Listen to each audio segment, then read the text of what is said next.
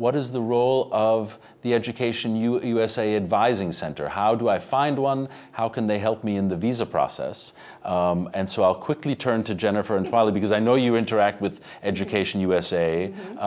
How would you advise? I can tell students certainly the best way is through our website, www.educationusa.state.gov. You will find an advisor that way, and they will help you through this.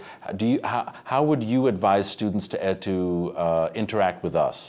Well, I know Education USA has advisors throughout the world that can talk with you about what your experience would potentially be like, whether or not you're feeling ready to come and study in the United States, and what you need to do in advance to be prepared to get here. So they provide a lot of information for you, for your planning, just preparing for your overall experience and helping to ensure you're successful. I know we've done some trainings for advisors and worked with them so that they understand very well what a university perspective is. So they're nothing but helpful in educating you and helping get you here to the United States to study. Thank you, Jennifer. Twyla, last words? I would just say Education USA is second to none.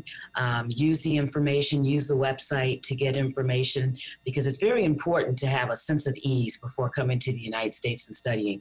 And this is one of the best ways to actually meet other people who are going through the same process, who have the same questions and need the same types of information. So definitely use Education USA website.